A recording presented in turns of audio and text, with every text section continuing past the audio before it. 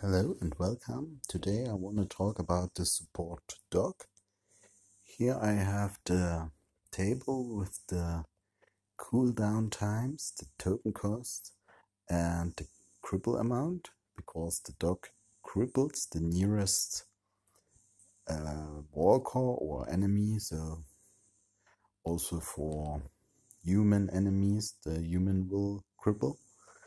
And you see a cripple duration time. So with level 5 you could cripple 2 rounds, and you could cripple 2 enemies in level 2 and 3 enemies in level 4.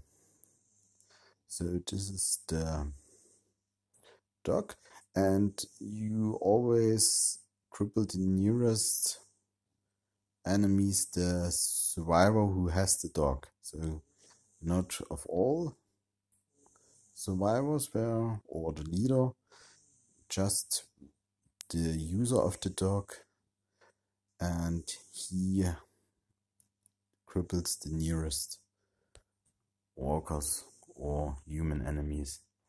So in 3-man missions you will also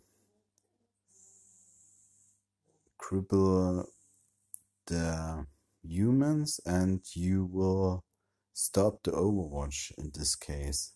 So for example, if you see the human enemy and you don't want to trigger the overwatch attack, you can cripple the enemy, and so he will not do his overwatch attack, and you could hit them without getting hit in this case.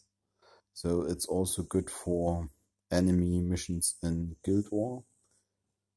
And yes, now I want to show you how you could use the dog. So you click on the dog and you see a frame around the walker, and if you click away you could move to survivor, and this is an example how you could switch between the enemies. So beta is moving down, and now use the dog, and the other survivor, other walker is targeting.